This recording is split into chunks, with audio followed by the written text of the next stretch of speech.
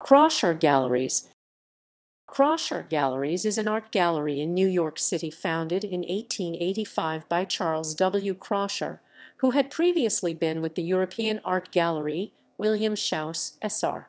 The gallery's first location on Broadway at 33rd Street, where it showed Dutch and French Barbizon paintings, as well as works by Courbet, Corot, Whistler, and Fantin-Latour. When John Kraushaar, Charles's younger brother, joined the business, the gallery also began showing modern French painters: Soutine, Matisse, Braque, Derain, Gauguin, Rodin, Roualt, Guys, Modigliani, Redon, Segonzac, Picasso, Van Gogh, and other late 19th and early 20th century artists.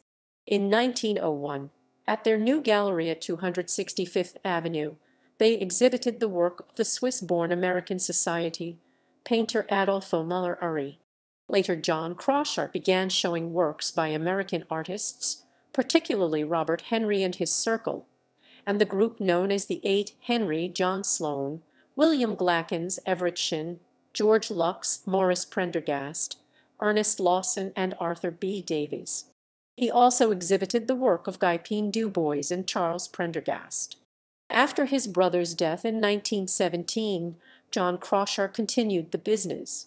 When John fell ill in the 1930s, his daughter Antoinette M. Kraushaar took over affairs.